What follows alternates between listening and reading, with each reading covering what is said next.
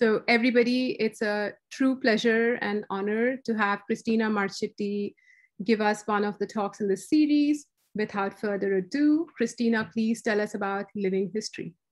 Well, thank you. Thank you very much. It's a pleasure. I dutifully prepare slides, and thank you, Sri and Orit and the entire team for organizing this.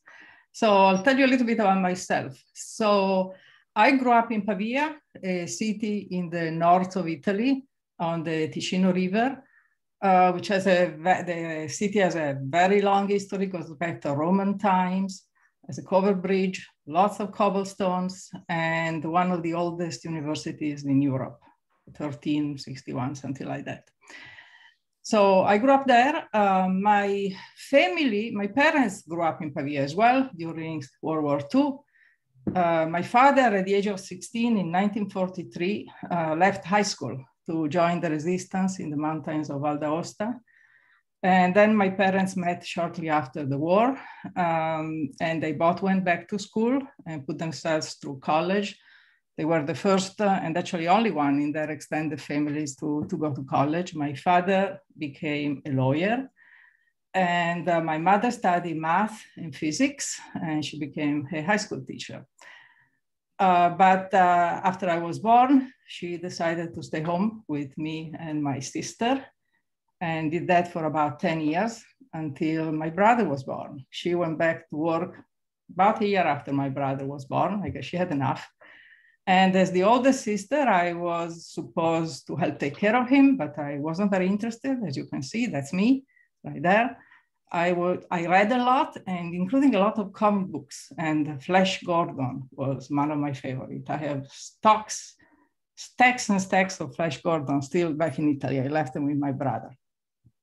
So then school. Okay, I went to a high school where we studied a lot of classics, ancient Greek, Latin, philosophy, history, art history, you name it. But we also studied physics and math.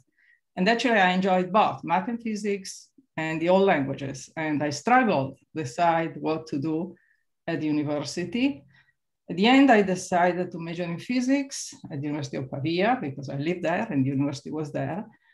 And probably a lot of the decision had to do with the fact that it was hard. Nobody else was doing it.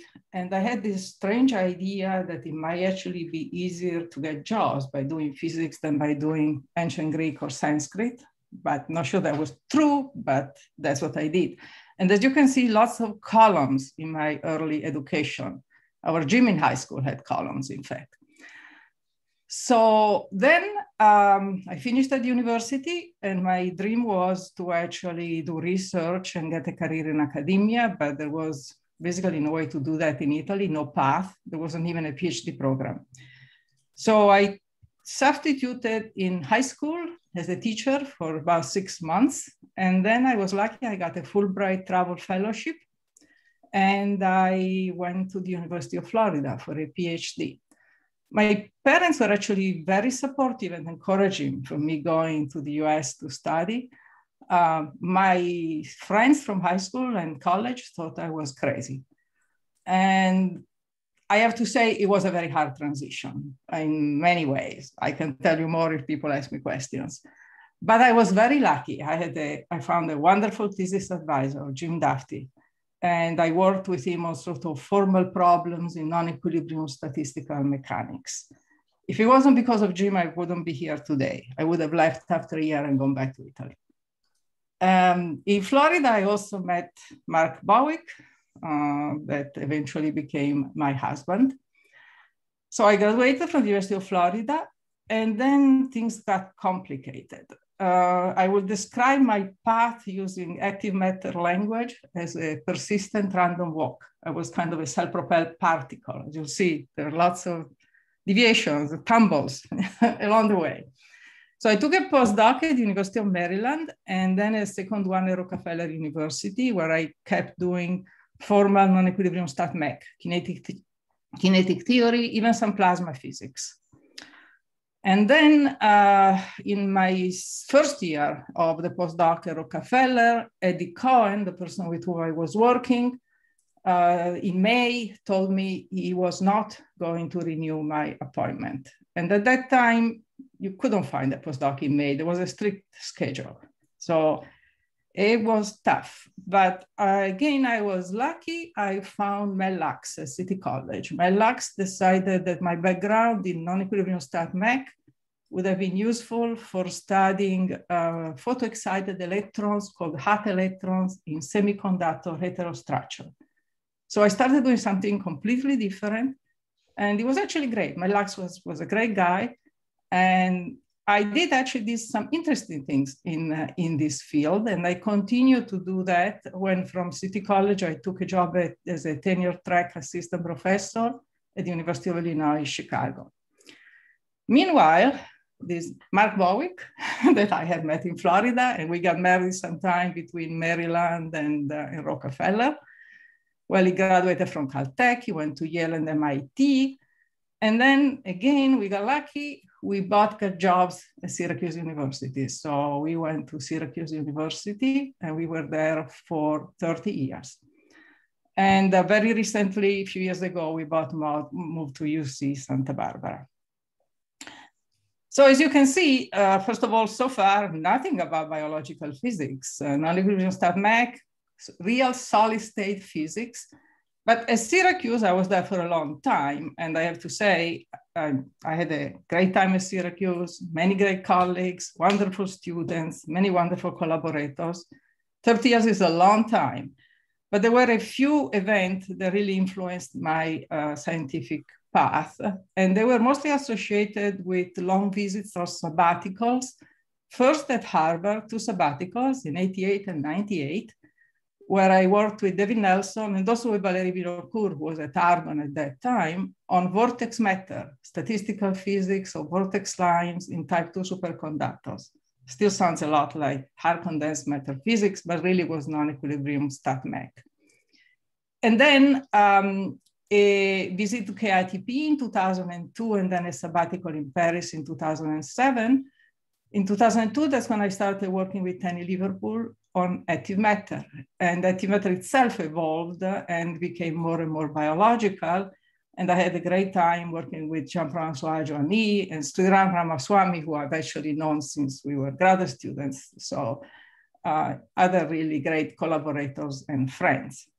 And there were one more thing. And so at that point, I moved more towards, that's when I started working more on biological systems.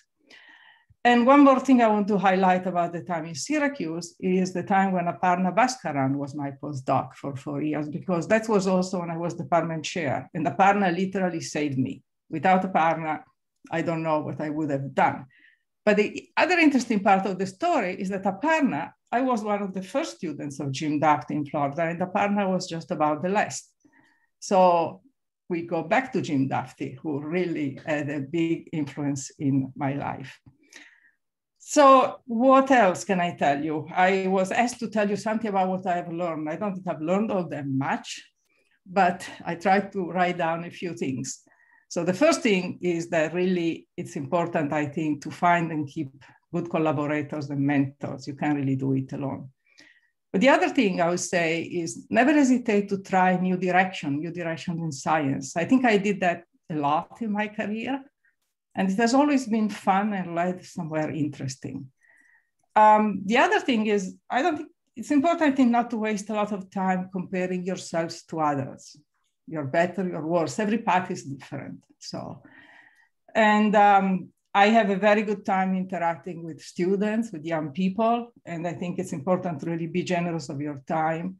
You can learn a lot. I certainly have learned a lot from my students and my postdocs and so on. So I really owe a big thank to all collaborators, students, friends. Last December, I had a big birthday, and a group of my students all together and postdocs, former ones, organized this Zoom birthday party on a Sunday morning, Sunday evening for many people in Europe, and all these people came, and it was just wonderful. So this reminded me how lucky I am to have had all these people in my life. And also, of course, thanks to my family. This is a pretty old photo. I couldn't find any recent photo where all four of us are together, as a matter of fact. My daughters are quite more grown up now. But so that's it. And I hope there'll be some questions. I don't know how long I took. I hope not too long. You were absolutely on the dot, Cristina. Thank you so much. We have time for questions. So if you have a question, please just unmute yourself and jump right in.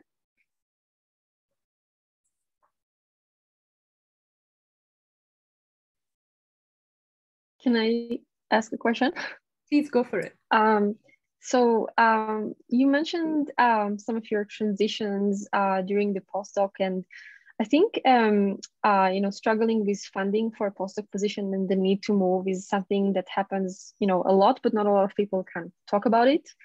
Do you have any advice for young career people who experience similar issue? I guess the main advice is not to give up. I mean, I actually, to be quite honest, I was fired.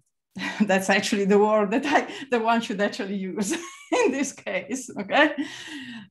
Because it's not a lack of funding. It was just that Eddie Cohen told me that he didn't think working with me was something that he liked, and so I should find a new job. And I was devastated. And I was ready to give up, but then I thought about it a bit harder, and I decided that he was wrong, and so I think it's important really not to give up and to try to. It's not easy, but And then as I said, at that time there was really quite a schedule for postdoctoral positions. It was not easy to find one in May. Most had been filled. But somebody told me about my luck at City College, and I went over to see him, and then things worked out fine. So, just persist. That's what I think. Yeah, that's a good advice. Thank you. We have time for one more question, if anybody wants to jump in. Hi, Cristina, I have one question. So you have been in many institutions and in a bit too many, right? Yes, indeed. And in US, the conventional wisdom, especially in sciences, is that the quality, the discrepancy in quality between the institutions can be pretty large. For example, there can be a fantastic group at the University of Chicago, and physics research might not be as good at the University of Illinois in Chicago. So what is your view on it? How do you view this perception on one hand of the quality and the reality on the other hand? Well, I think, so the reality, I think, is that there are excellent people everywhere. And there are, for instance, excellent students. You can find excellent students everywhere. I've had very good students at Syracuse, for instance. And I had very good colleagues. What the perception, however, what you're saying is from the perception from the outside is certainly true. And it can make it more difficult for you to sometimes you might actually even sometimes make it more difficult even to get grants or things like that, I think. And that's something that we need to fight. Often you hear people talking about all the strong groups, the important groups and so on. And that's something that, I don't know, I find always very unpleasant, essentially. Because my experience is that there are excellent people everywhere. It's true that if you are in a place where there is a lot going on, a lot of visitors coming and going, you are exposed to more ideas. And that's why I think if you are at a smaller university, I think it's important to go visit other places and spend time other places. Not sure if I answered your question. I don't know if I haven't answered your question, but that's my experience. Well, Cristina, thank you so much for the inspiring talk and radical positions in your answers. With that, I would like to thank you again on behalf. We're not recording the answers, are we? Say that again? Oh, we are actually. Are we posting the answers? Are we? So is there time for one more question? Go for it. Go for it. I was actually very curious about what your father did in the resistance. Oh, well, he joined one of the brigades of the partisans in the mountains, and he was, he was fighting essentially against the Germans. It's a very long story that actually, it might seem very strange, but influenced even my childhood a lot, as a matter of fact. And in what way? That was going to be my follow-up. Oh, it was always with us. We would go back as children to visit the people in the farms in the mountains that had hosted him or helped him. My brother carries the name of a friend, the battle name of a friend of his that was killed, and things like that. So it was always a big presence somehow. I'm not saying this is good or bad, it just, that's the way it was. Well, thank you, Ashok, and thank you again, Cristina, for graciously answering all of our questions. I have a few more, but we'll wait till breakout sessions. Everybody, please put your hands together. And with that, I will turn it over to you, Chantal, to lead people to the small group discussions.